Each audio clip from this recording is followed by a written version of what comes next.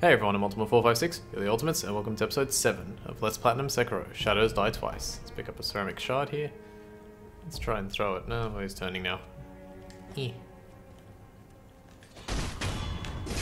you see me? Yeah, okay, he didn't see me. He only is aware of my presence, but he hasn't actually seen me. Alright, let's hop up here, and then we're going to drop down here. And we're going to collect the spirit emblem as well as an item hidden back here, which is, I forget. Ungo sugar. Cool. Now we can do a double jump and a square button to magnetize ourselves up here. And normally I don't kill this guy first, but it seems like actually a really good idea.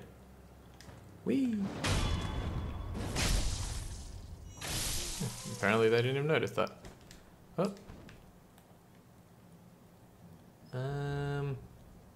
One is probably going to see me. So let's make life easier in taking one of them out. And now chop. Nice. I think I said last time, have I even taken a hit? I had taken multiple hits. I just hadn't died yet. So that's pretty good. Alright, let's go... hang on, let me have a quick look here. I think it's actually better if I approach from that side and come out this side later. So I think if you go here,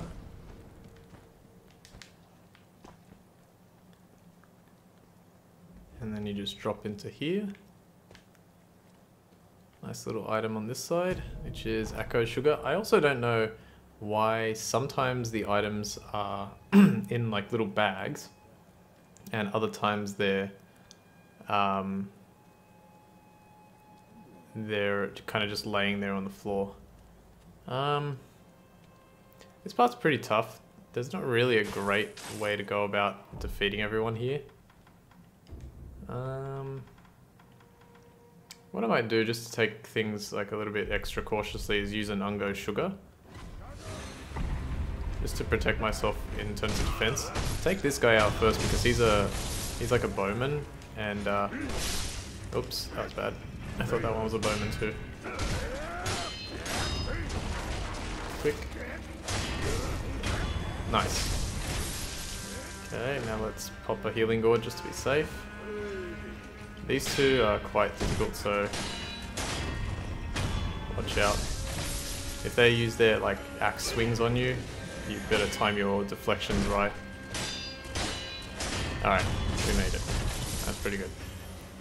Did I take another hit? How much did my healing gourd actually heal? Okay, let's pel it up. Actually, maybe I should have done that. I should just go rest. But yeah, then I like to do it all in one go. Alright, so there's more on that side, that's right. Let's go around here real quick. I think there's like an item or two inside. There's one. Pellet, good. Get that back. And yeah, that's it. Let's quickly grab that item. And then that way. Up. Fistful of ash. Now we can't actually go this way. I should have probably shown that off. Whoops. So it says does not open from this side, so we do have to go around. Hop. Make it. Gotcha. Alright, now this part's pretty tricky as well. Good idea is to sort of start from here. Drop down here. There's a dog. I think as long as he doesn't scream out, you're fine. That dog poking his head through the wall. Good. You might be able to see, but that guy's actually taking a whiz. Nice little Easter egg there. Maybe not nice, but yeah. Okay, there's that guy as well. So you can do this, or you can't. How the hell did you see me?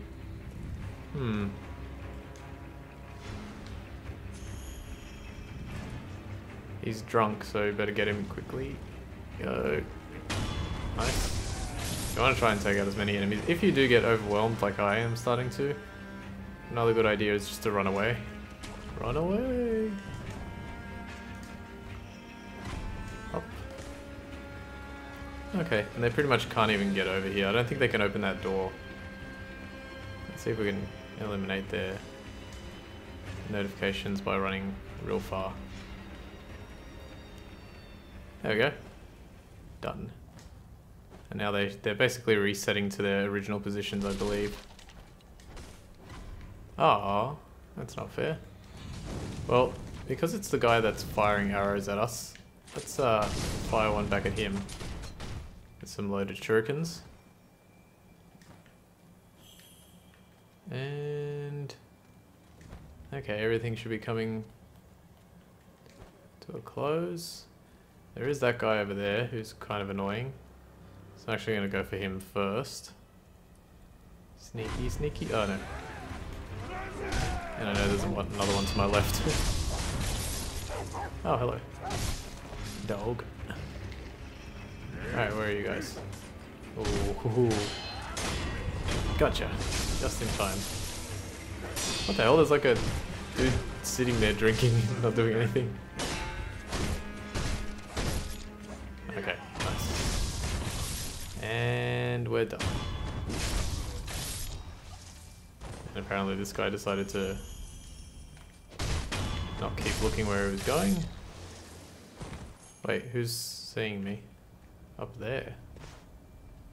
Oh, okay, yeah, he's one of the enemies we'll see later. That's okay. Alright, Fistful of Ash. Let's go this way. I've got a few things to collect here. Some spirit emblems just laying about the place randomly. Oh, hello. Yeah, call everyone else. They're all dead. Perfect. This part was actually quite difficult for me when I was practicing because I wasn't used to the game yet. So if you're having trouble, it's just because you're not used to the game yet. You'll pick it up as you go. Okay, cool. Dowsing powder. Which one is it? Yes, good. Mibu Balloon of Wealth. So I think I've read this one. I only got one. How many did I have? 2. Yep. Okay, I read that one before. This is what we're looking for. The Flame Barrel. An iron barrel that spews fire can be fitted to the shinobi prosthetic to become a prosthetic tool. It is difficult to control the rage-filled red eyes with the power of man alone. However, a fire-based weapon could be a means of resisting them. They are said to fear fire above all else. So yeah, just like Anayama said, he found... Oh, there was a... And there's one here too. Pellet. There was a flame barrel that was in Hirata Estate 3 years ago when he was a thief and invaded. And if we could find that, then it would be of good use to us. Luckily, we were able to teleport to 3 years ago. 3 years ago? Well, that's this year. Okay, let's talk to this dude here.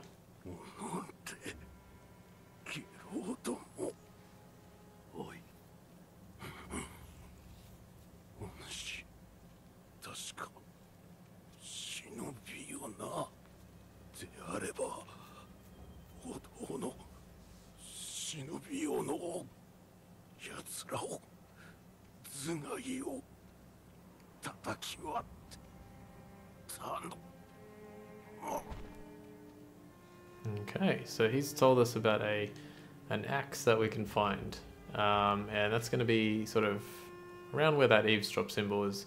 Let's listen to these guys.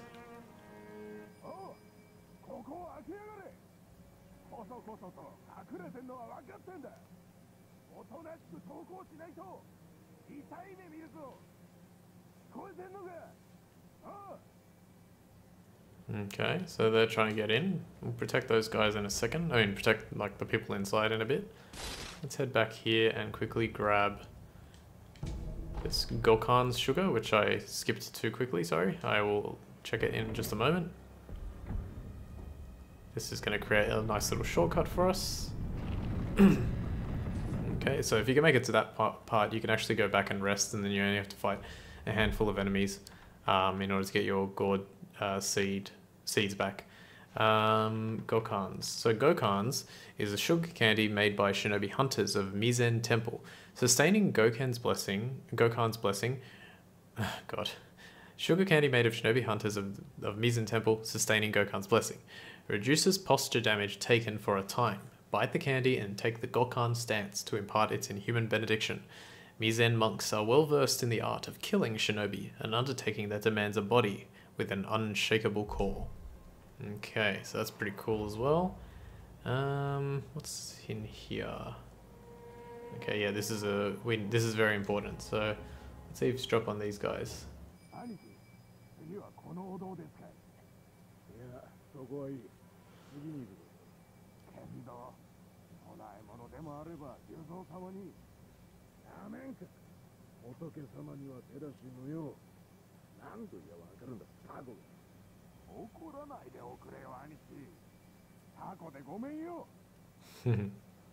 Okay, so they have a conversation about whether they're going to burn it down or not, but then they said no because that's a religious thing, and that's where we draw the line.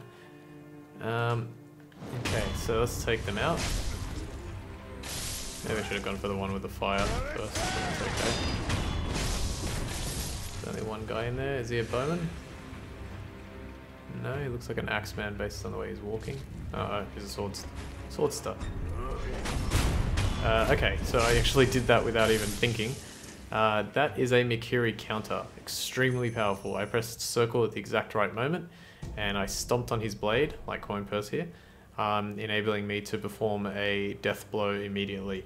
The main reason for that is the Mikiri counter inflicts a heavy amount of posture damage on the opponent, and the posture damage is so great on little like weakling enemies like this that it essentially makes it an immediate death blow opportunity, which is very useful. So we'll learn more about how that works. Like I'll be performing it quite a few times later on. But first, let's obtain another prosthetic tool, Shinobi Axe of the Monkey. A heavy black iron axe used by shinobi can be fitted to the shinobi prosthetic to become a working prosthetic tool. This boorish axe is used less for cutting and more for breaking things with its weight. Once the favored weapon of a shinobi known as the Bounding Monkey of the Sunken Valley, it was lost, along with his left arm. Okay, so apparently a lot of people are losing their left arms. Alright, let's hop over to here. And we've got a few things to collect. Now, there are a lot of rooster enemies in this area, but do not be fooled. They can be very deadly in groups. So I'm going to kind of take it a little bit safer than I have been. Hop. I think I've demonstrated before that you can actually block their attacks. Oh, they do give experience, so I was wrong about that before.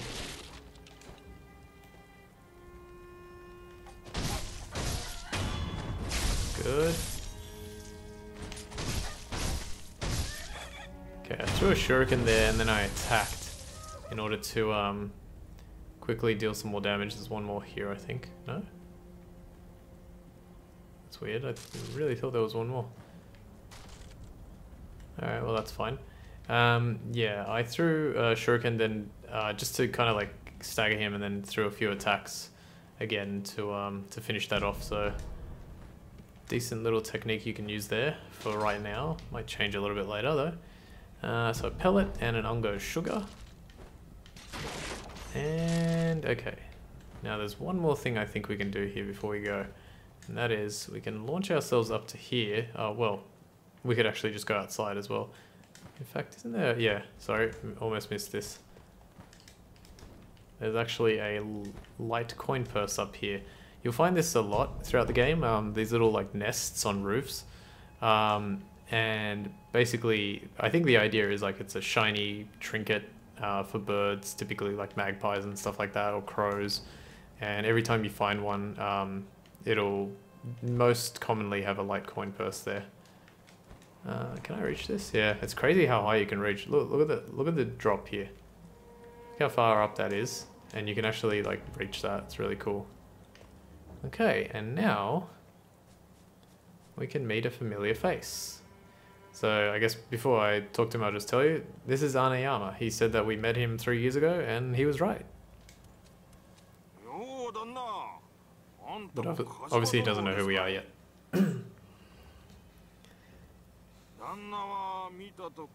Shinobi desu ka ne, indeed. ここはあっしが先に見つけた場所でさ。よそを漁ってください。ああ、そういえば、どっかの崖上に三重の塔が見えやしたぜ。あんだけご立派な塔だ。きっと中にはお宝がしまわれてるに違いねえ。あっしならそう思いやすね。Okay. 旦那、どっかの Okay, he's telling us about a 3-story pagoda. That was weird graphical glitch there. A 3-story pagoda with some kind of like he believes there's got to be nice treasure there, so we're going to find that soon. Before we go, we can actually, you can see an item through there. In order to get that, we have to go over here behind the door and run up this section to collect another bundled Jizu statue, which again will come in handy. Well, I don't know, it depends. I typically don't use them, but it could come in handy. Okay. Let's take this guy out. I love how long that guy just stands there going, oh, someone's taken out my friend. Oops, okay, good. Getting close to death here, so I'm just going to pop a healing gourd. Much better. There is another enemy there, but he's not going to notice us. And we've got a few more things to do. I don't think there are any enemies in this section, so let's just drop down here and eavesdrop here.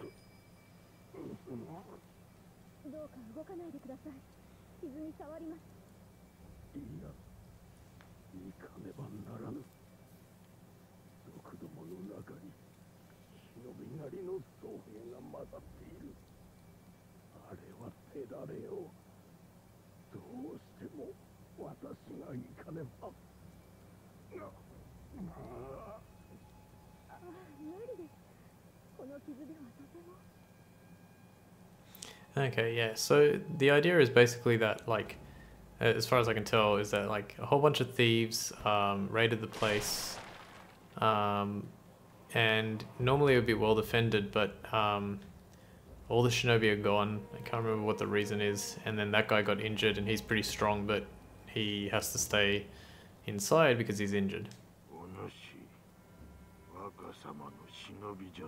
The young master being Koro.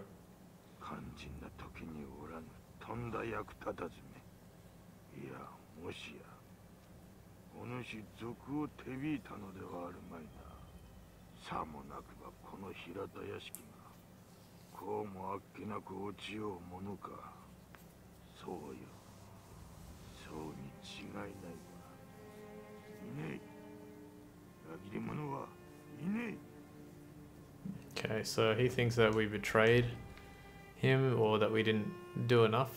Yeah, I don't know enough about that one. Another thing, actually, I said before that it wasn't time travel, but it might be because we still have our arm. If this was reliving a memory, we would have probably had our original arm. Interesting.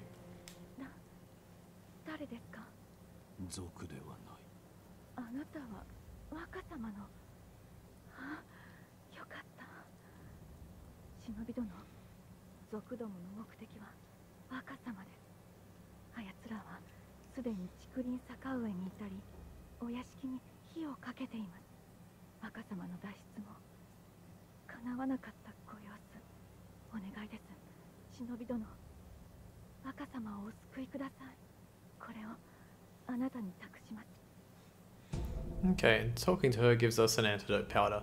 A powerful antidote concocted by the Sunken Valley clan. Heals status abnormality, poison, and temporarily increases poison resistance.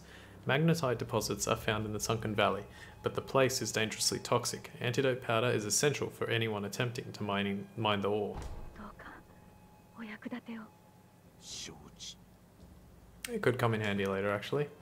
That's pretty useful. Alright, now, unfortunately, you can see here we have a few enemies up ahead and they have really large wooden shields.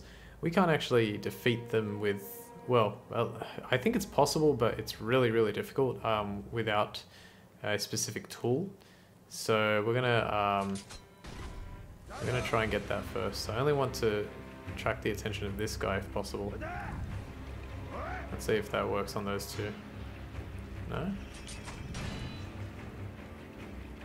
That's it. Nice. Not really that worth it, but I thought I'd quickly take him out. Why not? Alright, and unfortunately that's as far as we can go. So let's run back. And what we're going to do is we're now going to go to the dilapidated temple again, since we've cleared out this area. So yeah, as you can see, that shortcut really helps because, look, you're right back here already. Okay, so travel to the dilapidated temple so we can get things going. Doing pretty well, doing pretty well. Should be able to finish the episode here and continue next time. Oh, hang on. I'm just trying to think. Which one should I do? I kind of, like my guide has... I'm just thinking which one I should do next. I'll work it out next time. It should be fine. I'm going to try and learn some skills as well. Undying Samurai Training, Mikiri Counter unlocked. So he can actually, because we learned the Mikiri Counter, he can now, we can access another training thing. So we'll do that maybe next time if we have time. Or if we have time, we'll do it this time.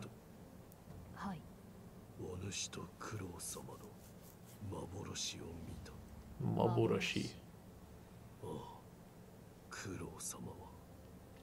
今はどこにいる？アシナの城。その天守近くで囚われとなっておいでです。ですが、城の門は閉じられています。そうか。Okay, anything else? 狼殿。死体はまだあなたのからへ。No, okay, that's fine. Cool. Let's head back to Mr. Sculptor Dude. 戻ったか。 Indeed I am.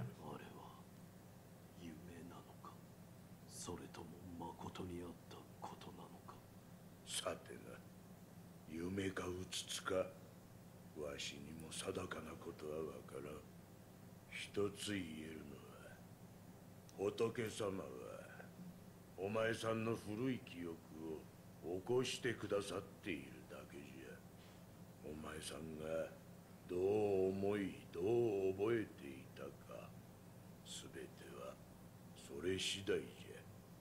見るものすべてが正しく起こったことかはわからない。そういうことじゃ。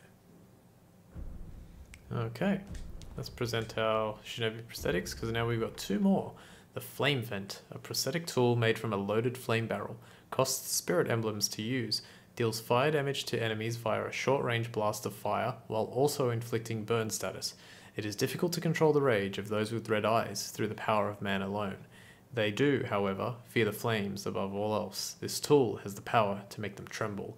So you press R2 and it shoots a blast of fire in front of you. Awesome. And the Loaded Axe, a prosthetic tool loaded with a heavy shinobi axe, costs spirit emblems to use. The strength of the Loaded Axe lies in its heft. One strike can easily turn a wooden shield into splinters or shred an enemy's posture. Strike with R2, swing the axe down from above to strike an enemy, destroys wooden shields. Perfect for where we're going afterwards.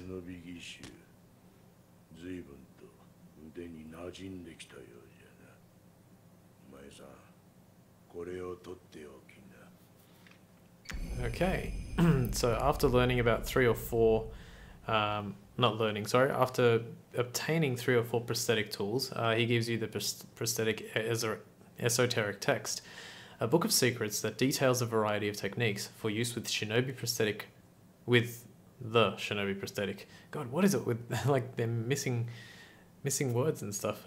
Grants the ability to learn prosthetic style skills, written by a man who abandoned the path of the shinobi, but could not bring himself to discard his painstaking research. He never expected to pass these on to anyone else, written by a man who abandoned the path of the shinobi. Interesting. お前さんの牙でどう噛み殺すか、それが書いてある。要は忍び義手を使った戦いの術じゃな。わかった。まったく義手の忍び技など